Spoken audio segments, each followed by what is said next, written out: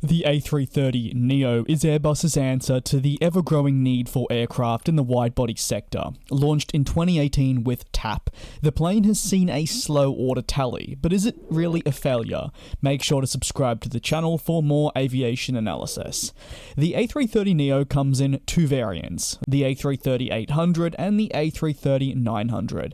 Its most significant difference from the CO is that of its engines. This is primarily the same plane, but the Neo stands for a new engine option and emphasises the intent Airbus had to re-engine the A330 and provide an updated aircraft rather than opting for a clean sheet design. As we know, clean sheet designs take a significant amount of time, manpower, and overall resources. They can also be costly, and the need for orders to break even is higher than simply re-engineering an existing aircraft in the company's portfolio. Thus far, over 70 aircraft have been delivered to over 20 customers. But is the aircraft ultimately performing how Airbus may have envisaged, and can it be described as a failure? To better understand trends and to answer this question, we have to shift to Boeing quite a lot during this analysis, and the early 2000s, when the American aircraft manufacturer was plotting the launch of its own 787 Dreamliner. During this period, you could argue that the European aircraft manufacturer, Airbus, didn't see the 787 as an aircraft that would genuinely be so competitive in the industry, and then successful. They were working on their own programs, notably the world's largest passenger plane, the Airbus A380, and if we track back to the smaller A330, well, that was delivered in the late 1990s and pacing along well at the time. Airbus was trying to find, though, very quick ways to combat the 787's launch and the upcoming success it was no doubt going to have.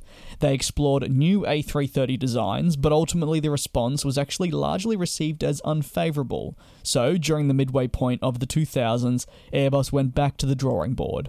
A board that would see them eventually opt for the A350, a highly successful plane as we know today that we see flying.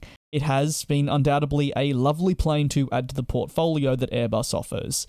But some airlines still wanted a re-engined or new A330, especially by the 2010s. Why was this exactly? Well, thanks to the commercial success of the 787, some airlines wanted something to compete with Airbus in that specific field, with better overall fuel burn. In addition, the A330 was becoming quickly dated with some customers. From all of this, Airbus did express interest that they may actually build such an aircraft.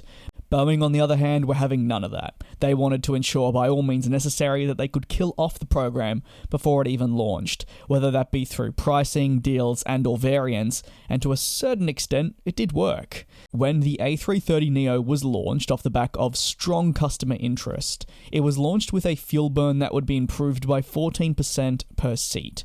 They intended to sell 1,000 of the aircraft.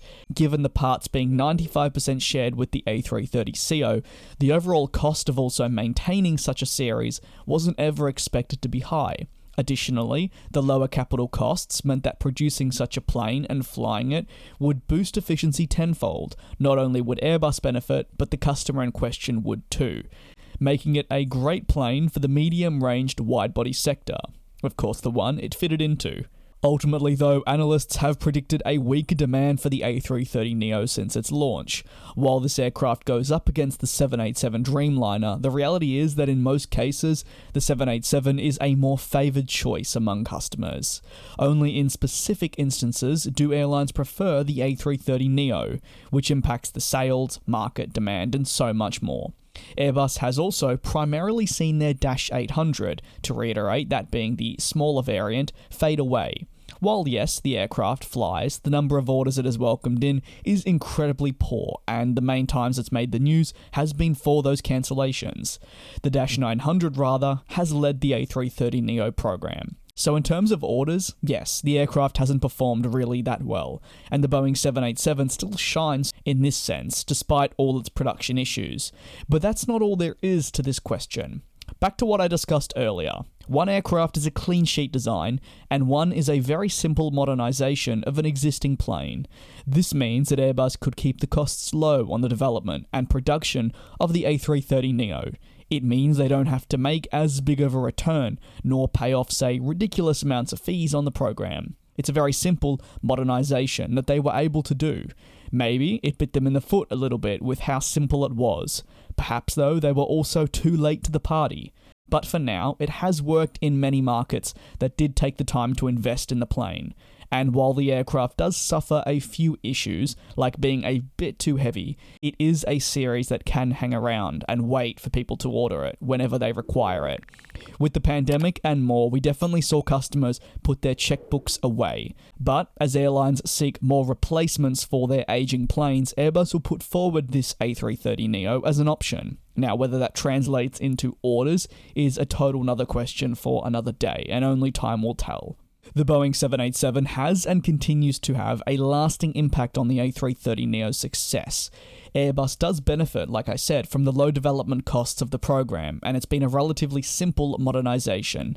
They look at the type as one that slots into the medium-range wide-body market, which means it actually fits into more of a niche than the 787 family, niche being a very important word, hence its lower orders. But the areas it can fly on, it has undoubtedly done well for the customers. Moving forward, the A330neo will, according to analysts, never hit the heights that maybe were initially expecting, say 1,000 total orders, and in comparison to the orders we've seen for the 787.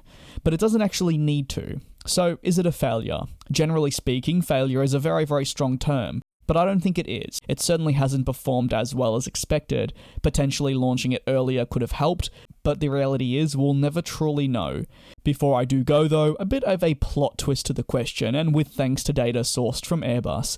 Despite their struggles to launch said A330neo and make it successful, they did actually see steady growth of the A330ceo even after the 787's launch.